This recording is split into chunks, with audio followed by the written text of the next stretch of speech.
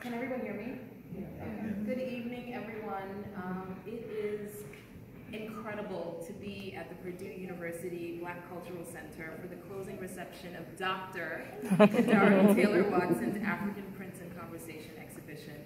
I first connected with Kadari on Instagram, where she began a conversation with me about the traditional Ghanaian woven textile batakari, which I'm wearing. We continued the conversation over lunch at a small restaurant in a suburb of Accra, Ghana, last summer, and now here we are today. I want to thank Kadari for the honor of inviting me to continue our discussion here with you. I stand here not as an expert on African textiles, but a lover of the genius and artistry of fabrics made and adapted on the continent, and as an accidental student. When I was researching my forthcoming children's book about the history of the color blue, I found myself gathering information about ancient dyeing techniques from Indonesia to Nigeria. My research soon expanded beyond the color blue, and developing like an old film negative, like the knowledge I've been tangentially acquiring on textile sourcing trips as the co-founder of Exit 14. The line that, as Kadari mentioned, my mother, my sister, and I started 2 years ago. We're primarily using Ghanaian textile batakari, which is native to Ghana's northernmost regions. I've also been acquiring knowledge over the years as a very nerdy textile tourist. No vacation for me is complete without a stop at a textile market. To prepare for this lecture specifically, I drew on this knowledge, and I referred to Sven Beckert's Empire of Cotton, A Global History, which was an instrumental recommendation by my friend and fellow textile fanatic Joellen Nicholson. I also referenced Catherine E. McKinley's memoir, Indigo, In Search of the Color That Seduced the World, Roy Sieber's African Textiles and Decorative Arts, and then there's a website called ibike.org that has a beautiful overview of textiles in Africa, as well as wildtussa.com's The History of Weaving. Christopher D. Roy's essay, The Art of Burkina Faso, is also helpful. Charles Amoni's paper, Strangers Everywhere, Exclusion, Identity, and the Future of Nubians in Northern Uganda, and the paper Smock Fashion Culture in Ghana's Dress Identity Making by Oswani Kweku Isel and Emmanuel R.K. Emisa, which you can find on artwatchghana.org. This is Raphael. This is me. So in the spirit of conversation, I have to admit, when I think of my 8-year-old self, I can't believe that she's here wearing a dress made of batakari, speaking to you on this topic. When I was a kid growing up in Queens, New York, I did not appreciate the craftsmanship involved in looming the Ghanaian kente cloth or designing the cotton print my father would wear to funerals. The fabric draped diagonally across his torso. Nor did I understand the fortitude it took to wear the wood-soled Ohinima slippers that went with his look. Likewise, I did not respect the artisanship involved in folding, tucking, and shaping the gele headpieces from Nigeria that my mother used to sell out of our Left Rack City apartment to the local Ghanaian community. It was the 80s in America, and news of the Ethiopian famine seemed to be the only representation of Africa on television, along with appeals for donations of 70 cents a day to save starving African children. Charity fundraisers like the Live Aid concert and the We Are the World song by USA for Africa put the continent of my parents' birth in the glare of the world's pity, universalizing Africa's troubles, even as I and most of the globe remained ignorant to the nuanced issues facing the 54 countries that make up Africa, or how European colonialism and American foreign intervention helped destabilize the continent and set up the conditions that well-meaning organizations and celebrities were raising money to alleviate. Throughout this period, it was not uncommon for my playground peers to call me an African booty scratcher. At the axis of this parade of pity, poverty, and put-downs, even in spite of the pride my parents rigorously attempted to instill, I felt ashamed of my Ghanaian heritage, and I was willfully ignorant of it. That began to change in 1990 when my parents sent me to live in school in Ghana. I lived with my grandmother, and one of my most enduring memories of that time is Grandma standing in front of her wooden wardrobe and spreading her arms like Diana Ross's character in Mahogany, deciding which of the endless options of custom-sewn wax print cloth she would wear to work. At the secondary school I attended in Ghana's central region, it was respectively about 30 to 35 miles outside Cape Coast in Elmina, where slave dungeons still hold up British and Portuguese castle forts. Part of the uniform was a chapel coat, custom stenciled with the school logo and motto, and custom sewn to my measurements. On the school's annual speech day, we were required to wear white kaba blouses and maxi-length kente slit skirts. During my tenure there, we did not have custom designed cloth for each house yet, but depending on the dormitory block we lived in, we were assigned a color of checked cotton house dresses to wear that made it easy for staff and fellow students to identify which house we belonged to.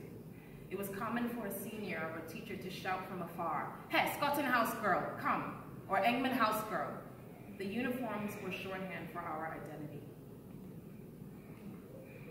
On subsequent trips to Ghana as an adult, at least once a year since 2001, I began to recognize this as a feature of my culture. This use of fabric to broadcast affiliation with a specific group.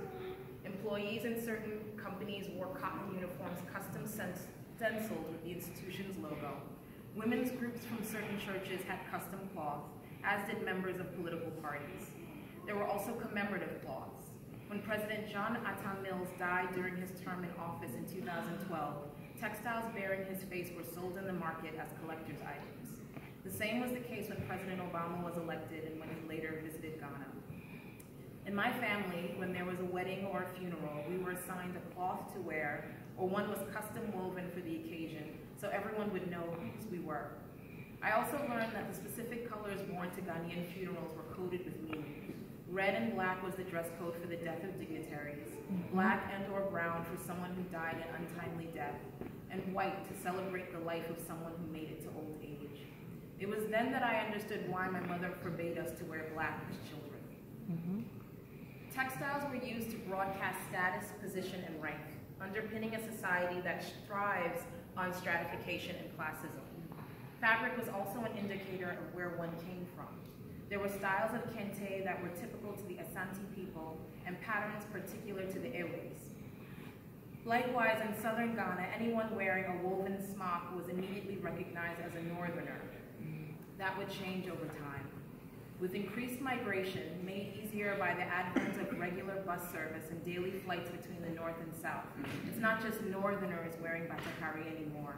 And similarly, with international brands and retailers sourcing fabrics and inspiration from the continent, and the international blockbuster Black Panther, putting the formerly niche Afro-futurist movement squarely in the zeitgeist. It's not just people from Ghana wearing batakari or kente, or people from Mali wearing mud cloth, or people from Africa wearing wax prints. Moreover, a new generation of designers are reimagining traditional styles into possibilities previously unknown. Contact with and exposure to different peoples and cultures has always influenced fashion. And in the next few minutes, I'll be focusing on how African textile traditions have specifically been effective. So I've broken down the talk into three sections. Contact, how globalization, migration, colonialism, and pop culture have impacted traditional textile design and manufacturing and continue to. I'll spend most of my time on this. And then ownership. With movement and adaptation between borders comes the question, who is the rightful owner of a specific textile tradition? And who is an appropriator?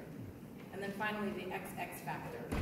Traditionally, there are gendered roles in the design and manufacture of specific African textiles, but contact with other cultures and economic realities has evolved the roles women and men play, and even who gets to wear the finished style. So what does this mean for the tradition that spawned the textile in the first place?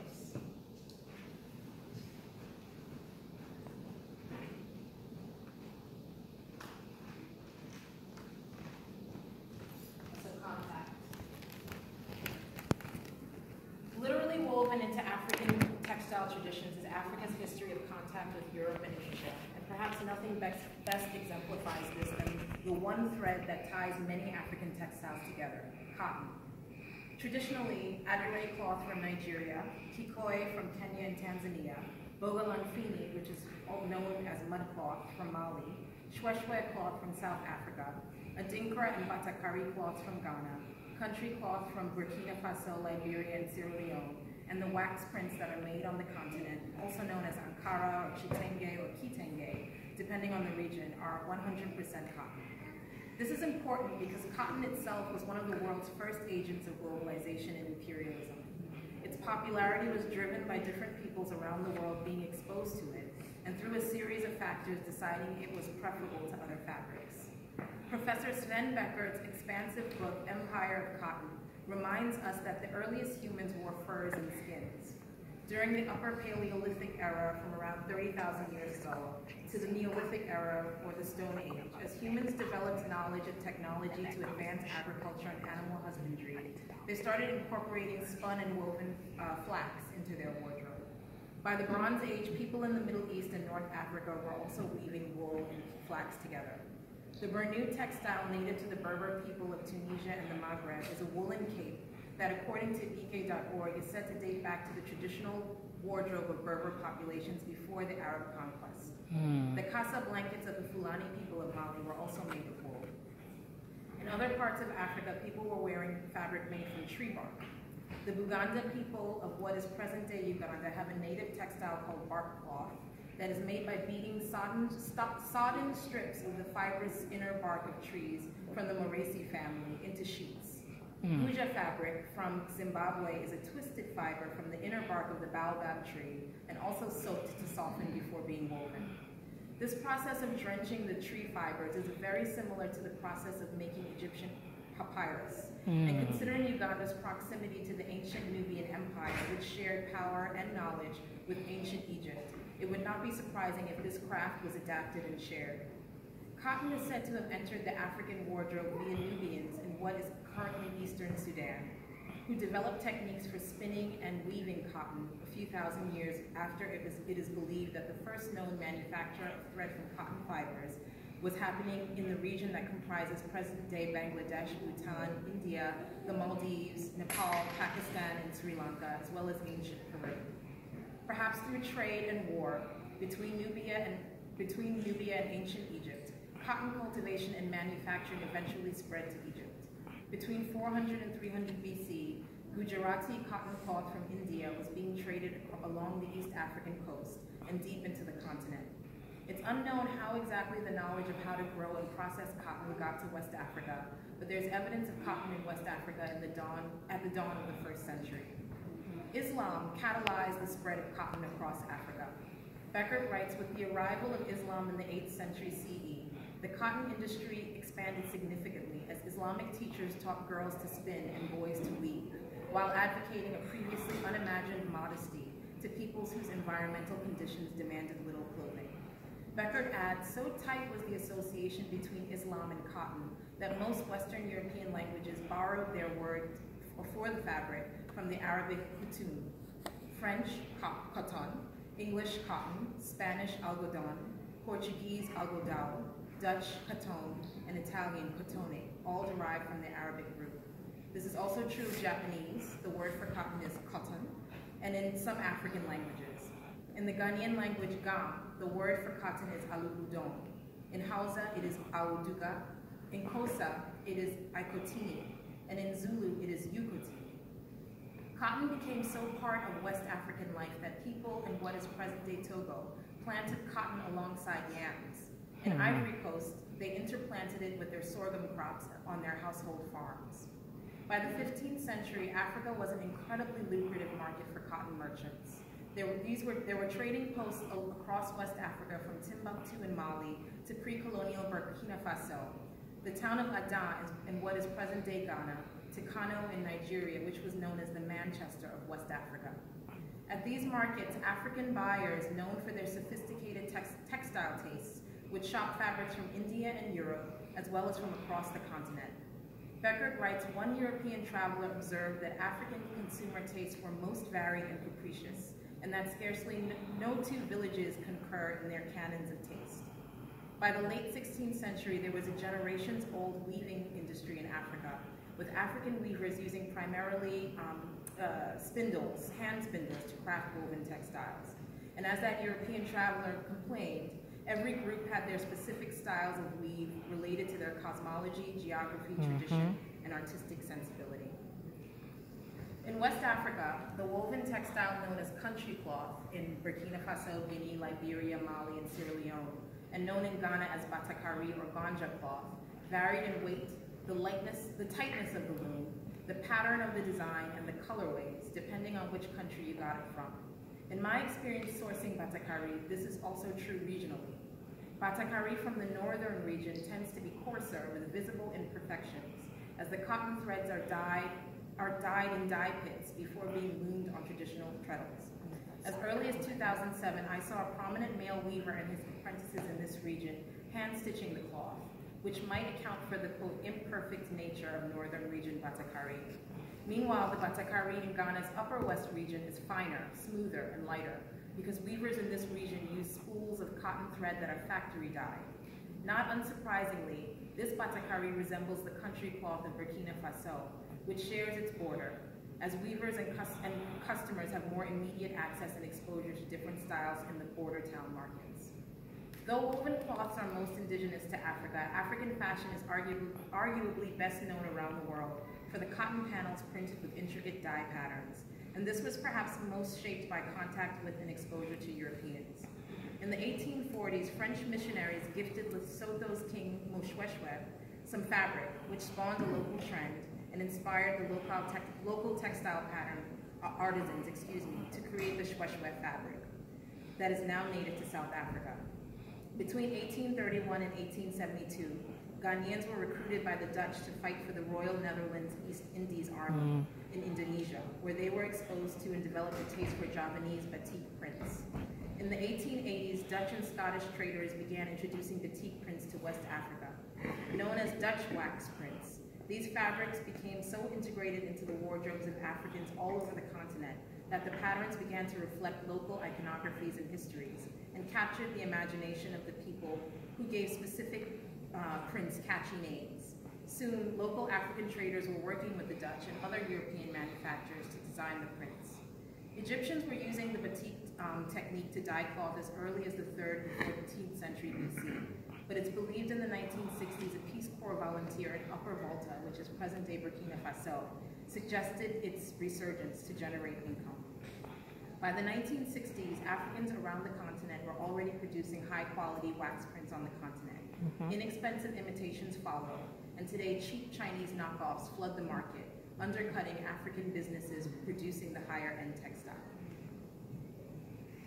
In so many instances, we see that the histories and evolution of the traditional African textile is inextricably woven together with Asian and European influences through trade, colonialism, war, and migration, both forced and voluntary. Which brings me to my second point of discussion, ownership. With so much adaptation between borders and cultures, who is the rightful owner of a specific African textile tradition? Who, for example, owns the wax print? It was inspired by the batik of the Javanese in Indonesia, which may have been inspired by ancient Egyptian practices. It was replicated and distributed to Africa by the Dutch, who colonized them. Eventually, it was designed in collaboration with African market women to specifically cater to African tastes. And now, much of the African prints in Africa are made in China. In this scenario, who is the appropriator? The question of appropriation has become a flashpoint in contemporary discourse as a new generation grapples with a familiar power structure. Craftsmanship originated in Asia, Latin America, and Africa, co-opted by the distribution might of European and now American entities. If appropriation is essentially the definition of divorcing a tradition from its origins, this conversation becomes even more complicated and painful for African Americans who were ripped from their histories and cultures and enslaved, many ironically forced to pick cotton to feed the global textile trade of which Africans were known consumers. When African Americans don wax prints or mud cloth, can they be called appropriators? Can I be called an appropriator? I'm a Ghanaian American born in New York who can barely speak the languages of my mother and father, and I'm peddling cloth not woven, not even native to my heritage. I'm Fanti, Ewe, and Ga, while Batakari is from the north. Additionally, even though I'm a woman, I don't hesitate to wear the smocks traditionally reserved for men. I remember arguing with my mother when I wanted to wear my father's smock as a mini dress a few years back. It's just not done, she told me. And I responded, it's done now, because I'm doing it. Which brings me to my final point, the XX factor, or the role gender plays in the creation of African textiles, and how who gets to wear the final garment is evolving. You recall that the Islamic teachers taught girls to spin and boys to weave. And according to Becker, except among the Navajo, Hopi, and some peoples in Southeast Asia, women throughout the world have had a virtual monopoly on spinning, because spinning can be done intermittently and enables a simultaneous commitment to other activities, such as watching young children and cooking. Women's roles within the household usually led them to be in charge of spinning. With weaving, on the other hand, no such stark gender divisions emerged. While men tended to dominate the weaving industry in places such as India and Southeast Africa, there were many cultures in which women wove as well, such as in Southeast Asia, China, and North and West Africa. Traditionally, women are the primary weavers of the akwete cloth, native to Nigeria's Igbo people, but men weave it too. Women use a vertical loom while men use a horizontal loom. Meanwhile, the ashoke textile, native to the Yoruba people of Nigeria, is traditionally woven by men. For kente cloth from Ghana, I've only seen men weave it, but with batakari, I've seen men and women weavers. In the northern region, men are the ones I've seen out front doing the business of batakari, from on-the-spot sewing and alterations to selling the fabric, while in the upper west region, I've seen mostly women weavers and female textile entrepreneurs. When it comes to textile dyeing, there tend to be stricter codes along gender lines. Depending on the culture, either women are prohibited from dyeing or dyeing is their responsibility.